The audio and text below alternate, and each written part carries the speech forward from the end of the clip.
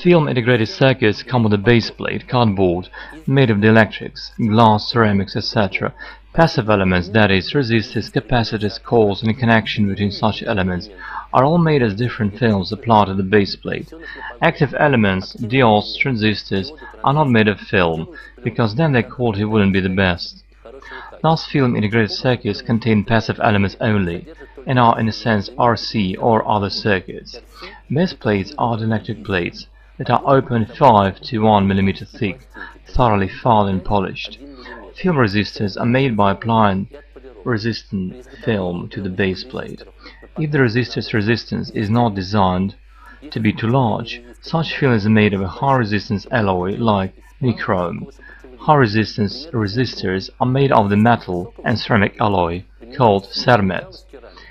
The ends of such resistive films are applied with outputs, metal films that simultaneously act as the lines connecting the resistor with the other elements. The resistance of a film resistor depends upon the thickness and width of film, its length and manufacturing material. To increase resistance, film resistors are made in zigzag-like shapes. This image shows the structure of a film resistor.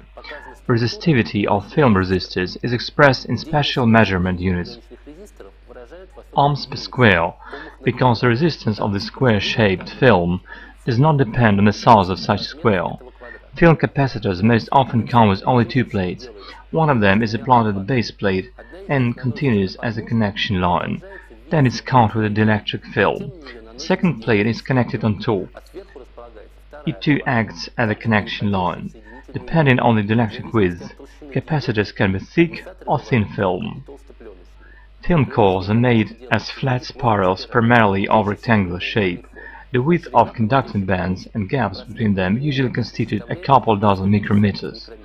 Specific inductance is equal to 10-20 nanohenry to square millimeter.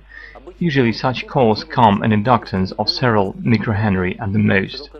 Hybrid integrated circuits where passive elements are made of film and the active ones, diodes, transistors, are add-ons, also enjoy increased popularity. Hybrid integrated circuits are made in the following way. First, we need to make a base plate. It needs to be thoroughly filed and polished. Then we apply resistive films, followed by the bottom plates of capacitors, coils and connection lines, then dielectric films and metallic ones again. This is followed by adding, gluing active elements and other discrete components. Their outputs are connected to the respective point of the circuit, and finally the circuit is placed into a case and connected to the plugs.